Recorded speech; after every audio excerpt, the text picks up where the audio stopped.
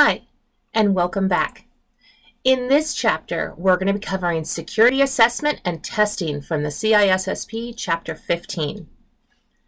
If you're following along with our course, we're at the end of our software assurance section. This will finish out our risk management, vulnerability, disaster recovery, access control, and then finally end up with our vulnerability testing and assessments. Let's get started. So it's important in any company that you want to protect that you build a security assessment and testing program. The program part of it means that it needs to be documented, it needs to have some organization to it, and it needs to be followed with some sort of periodic consistency. You aren't just doing this once and putting it away. You are doing this consistently throughout the lifetime of your company. Testing is going to be used to make sure that the controls are functioning. Remember when we talked in business continuity plan, we understand what the important priorities are for our company. When we talked about access control, we understood that we were implementing controls to protect access. Security testing ensures that those controls are functioning appropriately. Are we putting controls in place that are actually doing what we think they're going to do? We have to test that to make sure. Testing can consist of automated scans or pen testing, penetration testing, or even manual attempts where a user can actually go in and manually attempt to break into the system and see what happens. So if you, as a security analyst, are going to attempt to break into your company and find out if those controls work and if you are able to actually breach the company and get access to data.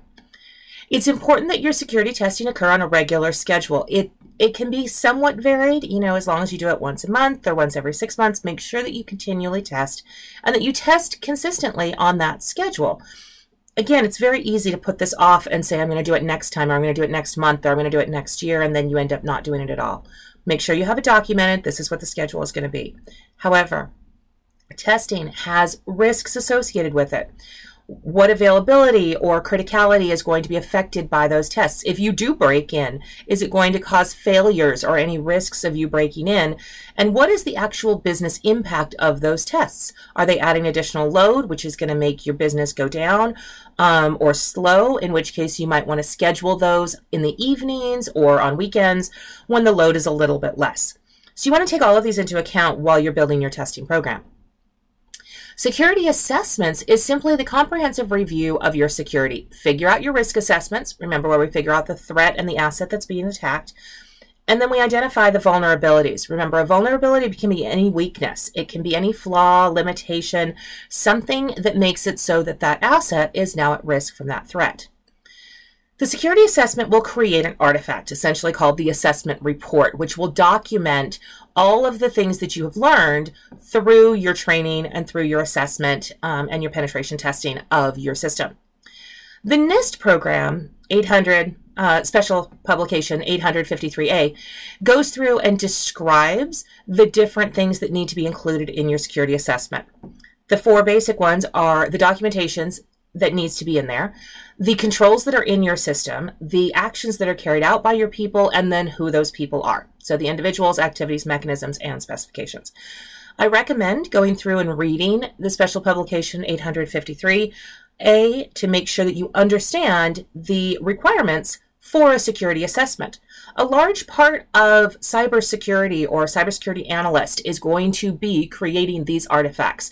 So an assessment report of where are the vulnerabilities in your actual system.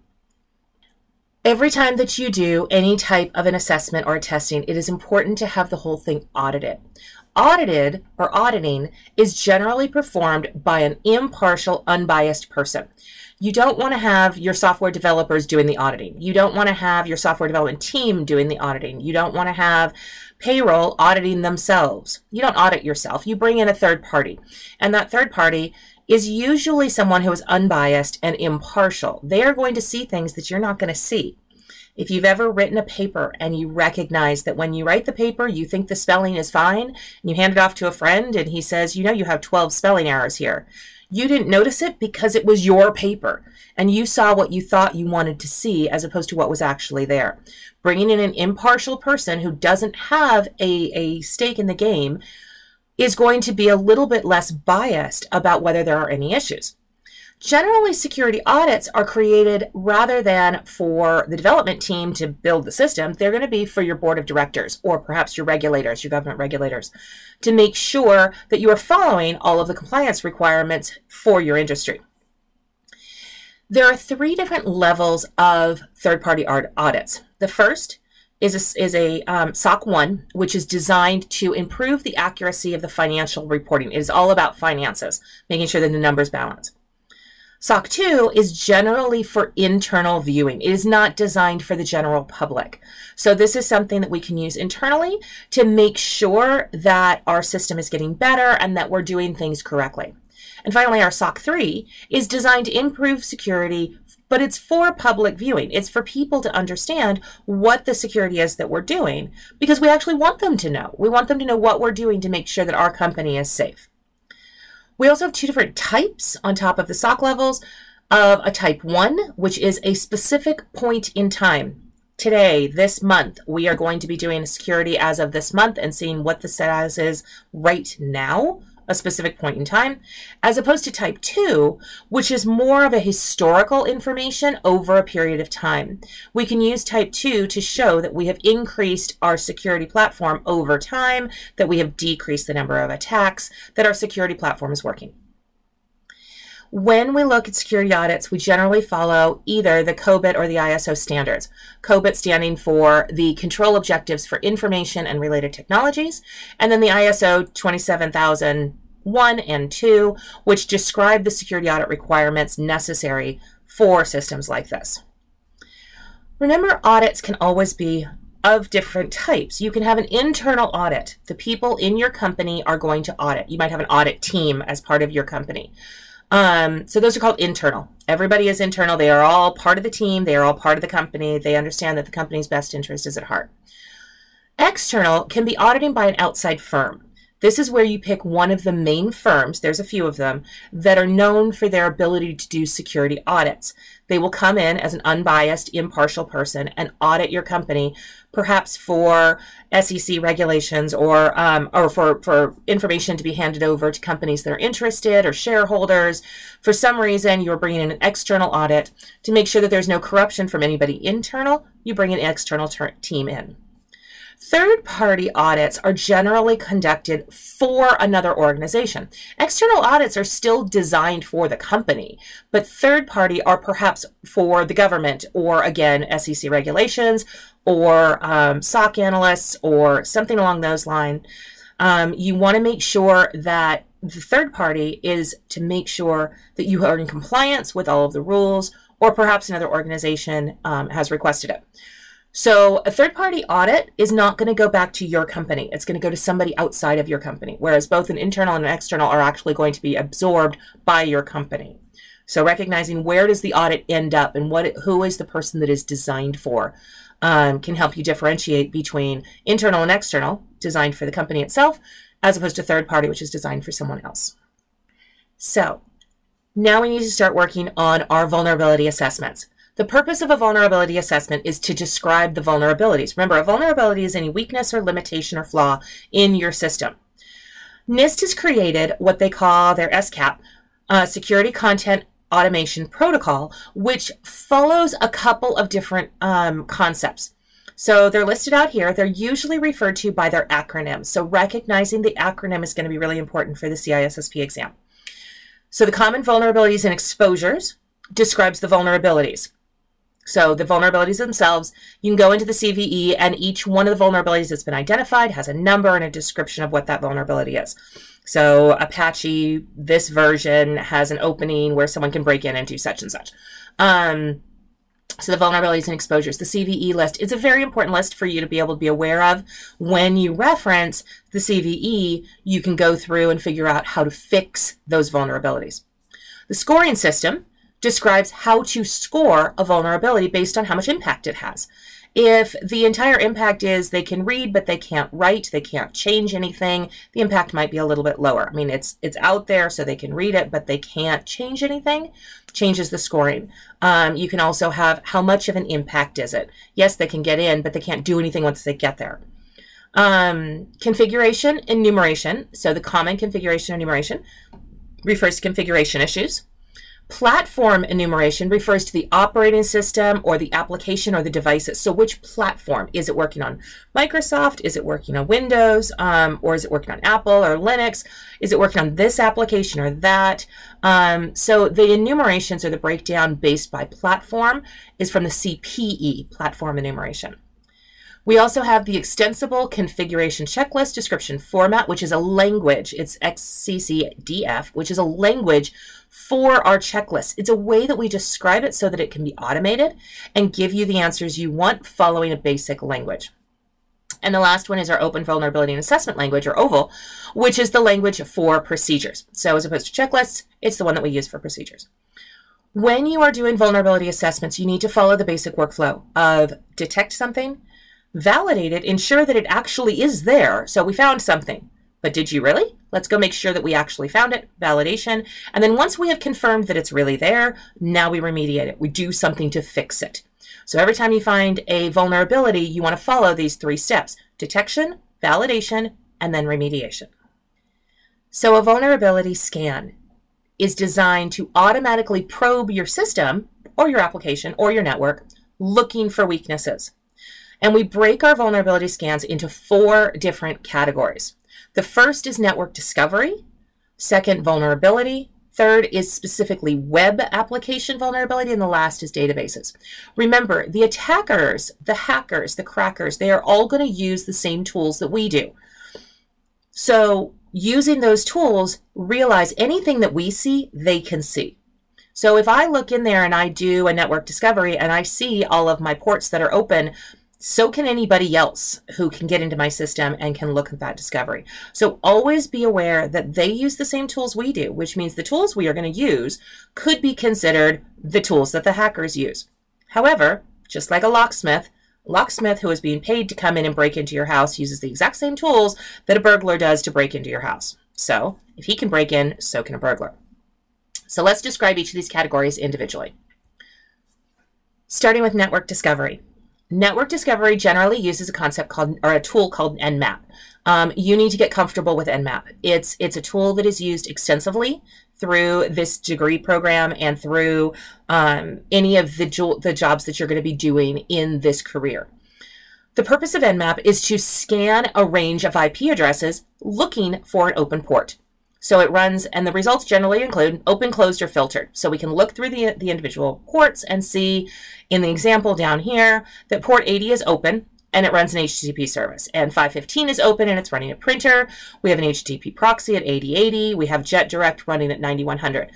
We can also tell if it's TCP or UDP. When we run the network discovery, we can do this type of port lookup to find out which ports are open. Knowing which ports are open can tell us where some vulnerabilities might be. If I know a vulnerability that's attached to the Jet Direct program, then I can use port 9100, which is open to TCP, to allow me to see that. The 5 different attacks down the side will describe different attacks on ping attacks that you can do on network discovery. You can do your SYN or your ACK on TCP, you can do a connection, you can check the UDP, and then you can do what we call a Christmas attack, where we essentially throw in all of the flags, everything lights up like a Christmas tree, and explains to you all of those different options there. So by running the Xmas attack or the Christmas attack, it hands in all of those flags being turned on. So network discovery using NMap is a really, really important tool. On the next side is our vulnerabilities. We want to use our network discovery to find out what vulnerabilities exist. It's really important for you to understand the different port usages and why they are used. If you see that 22 is open, you should be able to think immediately, secure shell is open. Cool, how can I use that? 21 and 22 are FTP, Telnet being 23. SMTP is 25, DNS 53, so on and so forth. HTTP of 80 is usually open, and so is 443, because 443 is secure HTTPS, and if you have a web server running on your computer, those 2 ports are going to be open. That also means if I run a scan on your network and I see that 80 and 443 are open, I know there's a web server running on your computer. Which web server is it? Is it Apache? Can I take advantage of some vulnerabilities in Apache by using those ports being open, by knowing that they're open? Now, It's running a web server. They have to be open because the point is to be able to run the web server. But if you're lucky, you created or if you're smart, you created your web server behind a DMZ in some sort of a segmented network so that even if someone can get into your web server, they can't get into the rest of your internal network. Having a memorization of at least these port numbers, there's only, I don't know, 20 or so listed here, that you really should have memorized. They should be in your head that every time someone says 110, you should say POP3. Like, it just is. The same way that when you say 4 plus 5, you say 9. And it just, you recognize these pretty instantly when you see them, because for the purposes of vulnerability, I need to know which ports correlate to which services. Now, using your NMap tools is going to also help you to determine what those different ports are used for. So not having them entirely memorized won't be a really bad thing, but it still should be something that you recognize and you're pretty comfortable with. Our web vulnerability scan is usually done by a program called Nessus. Nessus is a free tool that is out there, which means it's free for you for testing. It's also free for the bad guys. It's designed to look at functionality of web application and look for the individual vulnerabilities therein. Are there things about your web server that are designed in a way that makes it in a dangerous state? Is there something vulnerable about it? So being comfortable with the Nessus web scanner is, again, another tool you want to put into your toolbox. And our last vulnerability scan is our database vulnerability scan. We want to be able to make sure that our database is safe. Most databases are designed to be protected from direct access. They're usually stored on a database server, and the only way to get into it is through a firewall. So it's stored behind a firewall. Hopefully the firewall is configured in such a way that your database is safe and no one can access it directly. However, a web application has to get through it to get the data out of the database, which means now there's a portal to get into the database.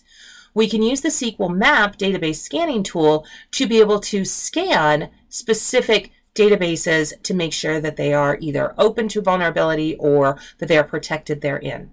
So again, another tool to throw into your tool chest is that SQLMap database scanner tool. Now we're going to discuss our penetration testing, or pen testing.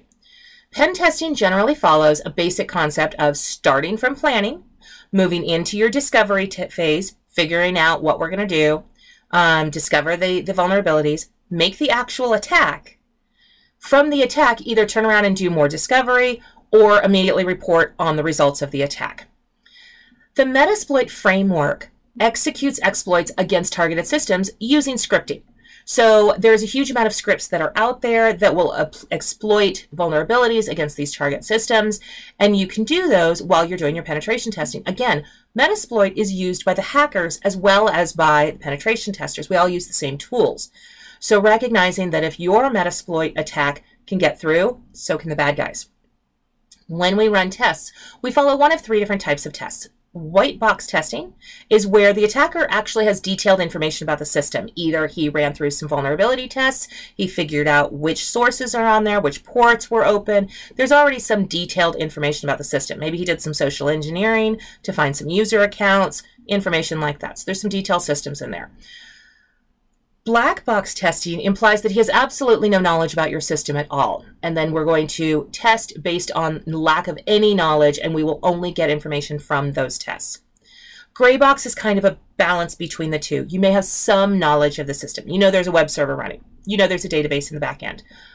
You know that the database might be SQL Server, but you don't know which version. You know that it's running Linux, but you don't know which version, and you know that it's probably running Apache.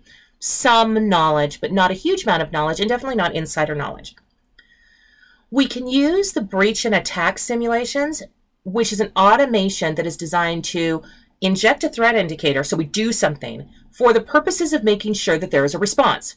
We want to trigger that response. So we want to breach the system and attack, and then see that response. If the response doesn't happen, then we did something wrong. We need that response to say, yes, the automation, the system is prepared.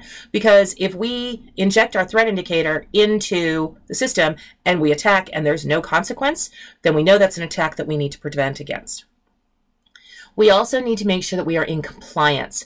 Big part of penetration testing is documentation. Everything needs to be documented to show that every control that we defined in our business continuity plan, in our testing, in our assessment controls, to make sure that all of that is documented and make sure all those controls are working. When you build software, you have to test it.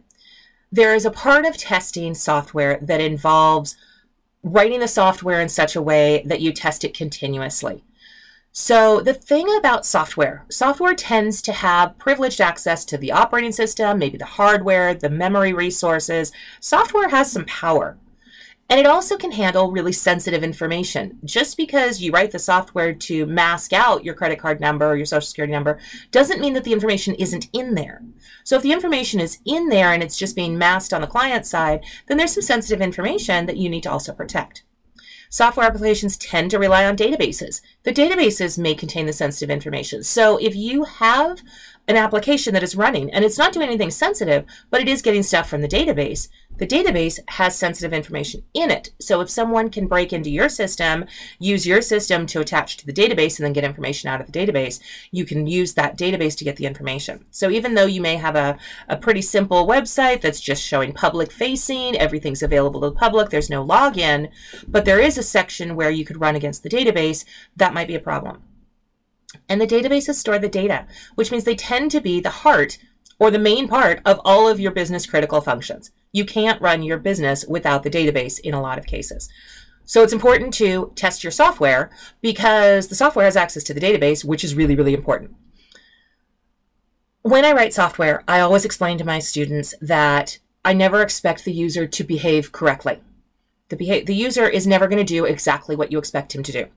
So if I tell the user to type in the name of his client, and his client's name is Charles, and it's in the database as Charles, and he writes the name Charlie, it's going to throw everything off. I never expect my users to behave correctly. I don't expect them to do exactly what I want them to do. So I have to control them to an extent. I have to limit what they can enter. I have to use input validations. I have to use drop-down boxes rather than text-based entry, different things to make sure that the user does what I want him to do without breaking my code. However, I can't control everything. So programmers use a concept called exception handling. Exceptions should be exceptional, which means they should not happen every day. But when you do have an exception, you need to handle it, which means you need to do something so that your code doesn't blow up. We call that exception handling. And in the example here in, I believe this is Java, we have a try-catch block, which is a section that says we are going to take this piece of code and we are going to try it. We're going to do something to try it. And if it doesn't work, we are going to catch the exception. We call it throwing an exception. When something bad happens, we throw the exception, and so the other half of that is to catch it. We catch the exception with a try-catch block. We're going to try something. If something bad happens, it will throw an exception at us. We will catch it, and we will handle it. In the example here, we are trying to divide by 0. You can't divide by 0. The world explodes. So if you try to divide by 0, we catch the divide by 0 exception and say, you tried to divide by 0, you can't do that. And then we keep running our code. We handled it. You know, just like the parent handling their inappropriate child, we are handling it and making sure that the code can continue to run smoothly without any breaking and without any loss of confidentiality, integrity, or availability. Once we have finished writing our code, and of course, we always test our code as we're going, but sometimes things don't always get caught. So we do two different things in code called code reviews and code testing. So code reviews involve planning the code review, overviewing it, preparing, inspecting individual lines of code, fixing the things that are wrong, and then following up when we're finished. A code review is done by your peers. So it has to be a person who understands how the code works. So it has to be a programmer or someone who is aware of how programming works. And then the programmer who has designed that section of code can stand in front of the group and say, this line of code does this, and this line of code does this, and this line of code does this, and this is what I was thinking when I wrote this, and this method does that, so on and so forth. By explaining in front of a crowd, essentially not a crowd, but a group of your peers, what the code is supposed to do, your peers can look at it and go, well, that's interesting, but you could have done it this way. Or perhaps it's more efficient to do it that way. Or why is this random allow user ABC to come in anytime? Oh, that's right, I added that for my testing purposes. You're right, I need to take that out. Make sure that when you describe all the things that people do, that it's documented, that we go in and we fix anything that needs to be fixed, and then we follow up when we're all finished and show that it's been fixed. So code reviews are a big part of writing any software. Your application security testing can be one of 3 different types of testing. We call them static, dynamic, and fuzz testing. Understanding the difference between the 3, again, is a big part of understanding application testing. Static testing, or static application security testing, if you want the acronym, SAST, is evaluating without running the app by looking at the source code. Again, similar to a code review. We are looking through the source code, looking for a if 2 + 2 = 5, then do this. Well, 2 + 2 is never going to equal 5, so that should never happen. If your login name is John, give yourself administrative privileges. Yeah, that's probably not good either. We can just look through the code and find pieces of code that look like this and say, that's probably not safe. Let's change that. Let's do something else. So static testing is done without running the app. The app is not running. You are looking through the code individually. Dynamic testing, DAST, is run by running the app. We don't have any access to the source code. We are just running the app, and we are trying to figure out if the app is running. Dynamic testing is where you use the app as you would normally use it, making the normal mistakes that you would normally make, and see if you break it. Always a good thing to know if you break it before you release it into production. And fuzz testing, which is the concept of adding random input, like the fuzzy screen from the TVs of the 70s. So fuzz testing is where it's random input, a bunch of zeros, a bunch of ones, random ones and zeros, which is intended to stress the system, try to make the system break from just too much work, and to find undetected flaws. If I was going to put in a birth date and I put in 010101010101, it should break. That shouldn't work. Or should it?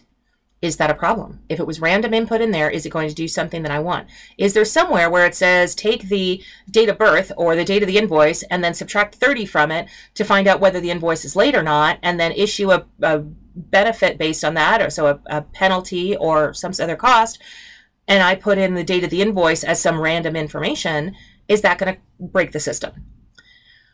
Under fuzz testing, we have 2 different versions of fuzz testing. We call it dumb and intelligent. So mutation fuzzing, mutation, to mutate, to change, uses prior input values and then just changes it. So if I'm going to take a birth date of 1/1, 2000, and I'm going to change it, and I'm going to make it 00/2001, is that going to break?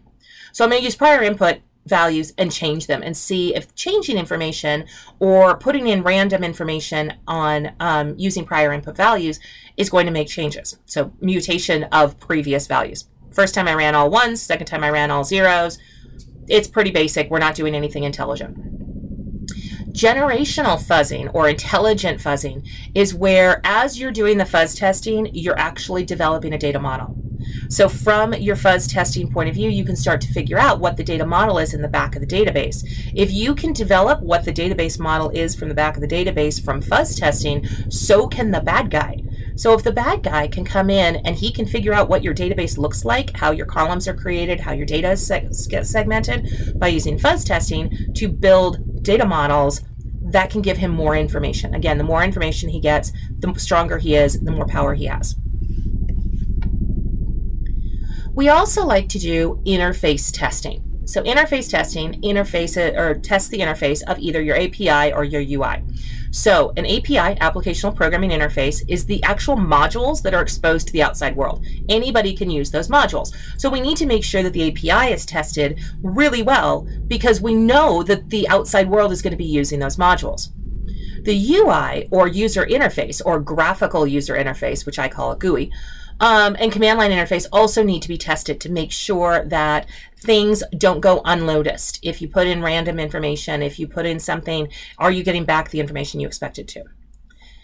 And physical interfaces are a little bit more, in some cases, important.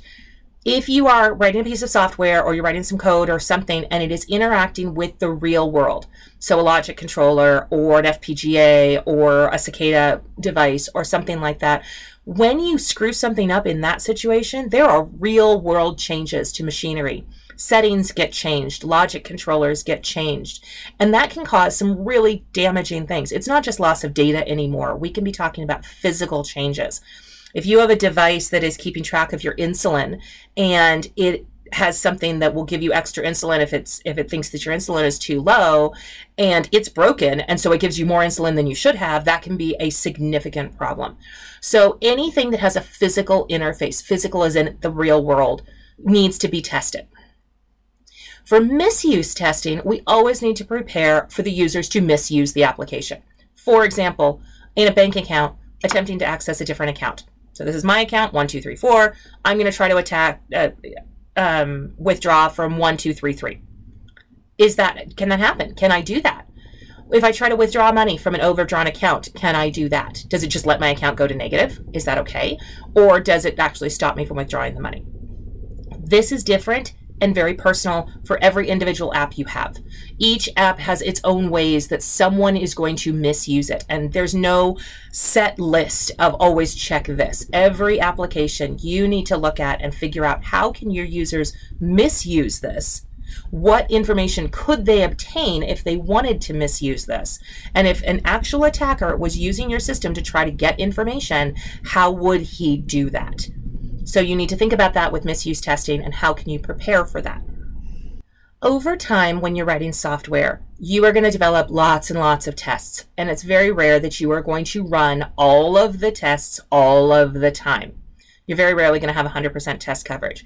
Most of the time, you're going to cover different types of tests or different segments of the test every time something runs through a test system.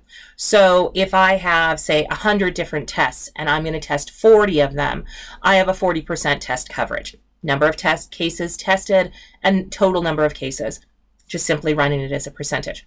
When we talk about test coverage, we talk about different types of test coverage, such as your branch coverage. Anytime that there is a branch between an if and an else. So if I have code that runs if x equals 5, go do this, otherwise go do that, I now have a branch condition. I need to test both x equaling 5 and x not equaling 5.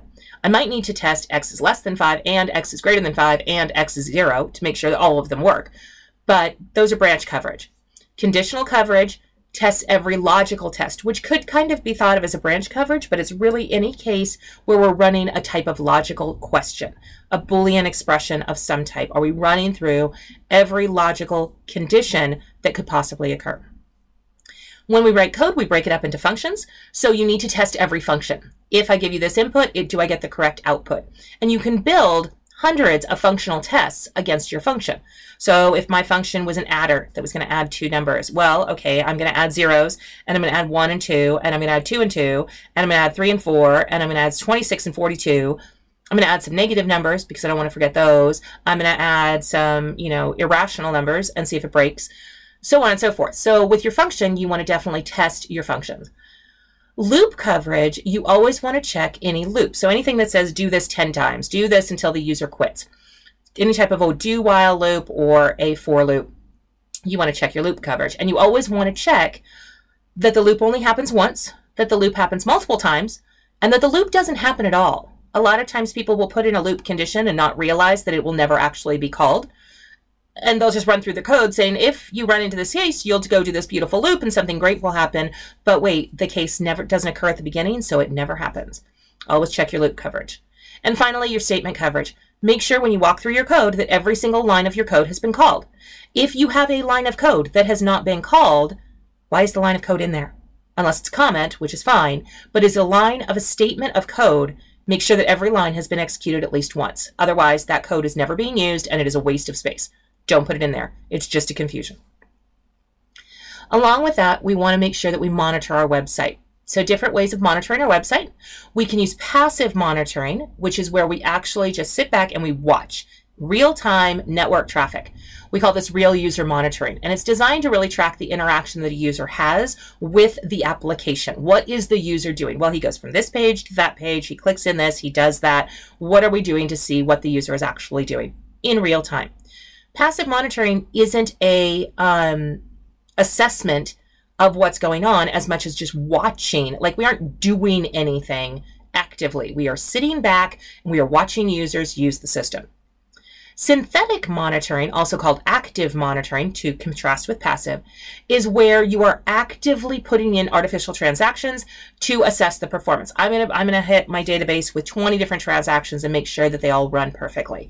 I am actively doing something to monitor my website. I'm going to go to the page. I'm going to click on every link. I'm going to make sure that the website works the way it's supposed to. Once we want to start our security management process, we need to do a couple of things. First, we're going to make sure we do log reviews. So logs are boring. Most of the time they say absolutely nothing useful. They say, John logged in, John logged out, John logged in again. They're boring. And a lot of people get logs, but they never actually look at them. You have to make yourself do a log review. Now, you can use automated processes to log review and only show you the things that jump out and say, oh, look, John tried to log in 17 times with the wrong password. So log reviews can be automated, but they need to be completed. You can also manually log review, like actually look through the log and find the answers. Some companies will employ a SIEM process, or a Security Information and Event Management process, which is a piece of software that is going to keep track of all of your logs and make sure that your security is set. These kind of programs will collect all of their data from all the different sources, aggregate it, so munge it up, and find counts and find sums and find averages, so on and so forth. Then it will discover threats, and then it will identify the security breaches from those processes. It's a piece of software that generally costs something, so it isn't for everybody, but it is really useful for helping your security team to find those alerts without having to manually search through logs every day. But it is important to always conduct log reviews, especially for things like sensitive functions, functions that are, approving or disapproving, functions that are doing pieces of information that are important, or access privilege. You always want to check your access privilege and make sure that people don't have that privilege creep coming in. We also want to make sure we do account management, ensuring that unauthorized changes to permissions don't occur. Did something change to what I am allowed to view? Why? And was there a reason? Oh, yeah, because you started a new project and you had to do, you had to have new permissions to a new folder. That makes sense. But was it authorized? As long as it was authorized, you're fine. If it wasn't authorized, then, hey, why do you have access to an account that you shouldn't have access to? For highly privileged accounts, you should definitely do a full review of all accounts at least once a year, maybe once every quarter. Full reviews of accounts take time. To do a full review, you essentially take the system and ask the system, what are all the privileges that John has? Cool.